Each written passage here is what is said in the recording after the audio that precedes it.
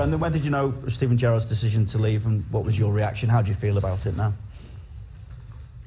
I've been in conversation for quite a while with Steven, and had an idea of his feelings towards moving forward, but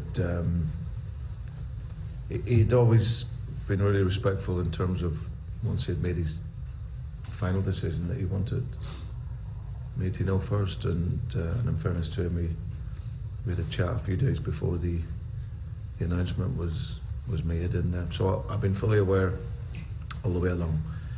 I think he's someone who deserves the utmost respect, and that's what I said in one of the last press conferences at the time when we were talking, that what the guy's done in the game and how he is as a person, he deserves that time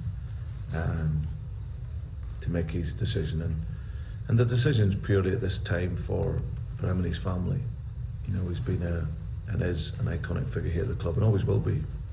And over time there'll be an opportunity, you know, for him to come back here, for sure. But at this moment in time in his life, it's a chance to experience something different for him when that time comes at the end of the season. And as I said, you know, at that time then that'll bring an end to his Liverpool career as a player then.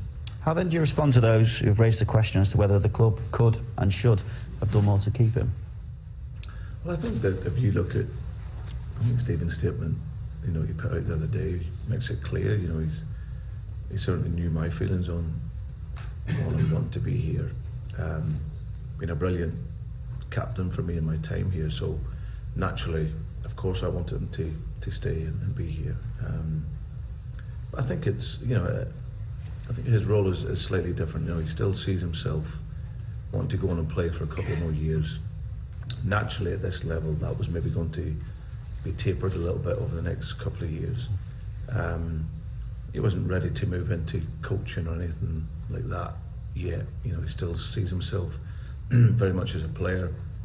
And when that time comes, when he finishes and retires as a player, then and that's maybe something that we can look at then, because he's someone, of course, that will be brilliant, you know, to be back here as a part of the staff. So, but at this moment in time, his concentration is on his football.